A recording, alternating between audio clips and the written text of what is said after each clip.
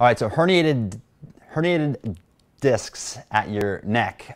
They are, I would say, not as common as herniated discs in your lower back, but they're still common.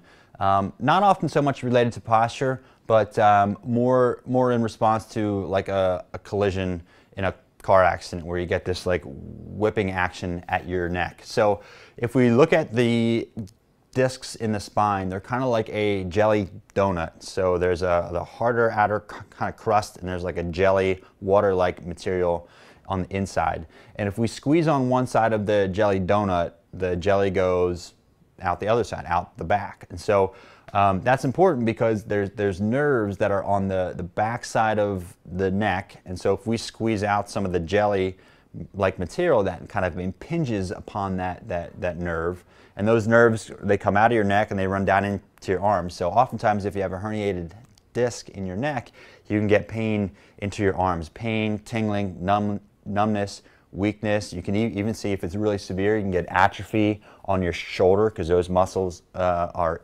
innervated by the muscles that come out of your neck. So if you're experiencing any type of neck pain or symptoms that are into your arm and you don't think it's your shoulder, if you can move your arm around relatively okay, but if you move your neck, if that causes pain in your shoulder, it's probably coming from your neck, some kind of impingement of a nerve on your neck. Could be a herniated disc.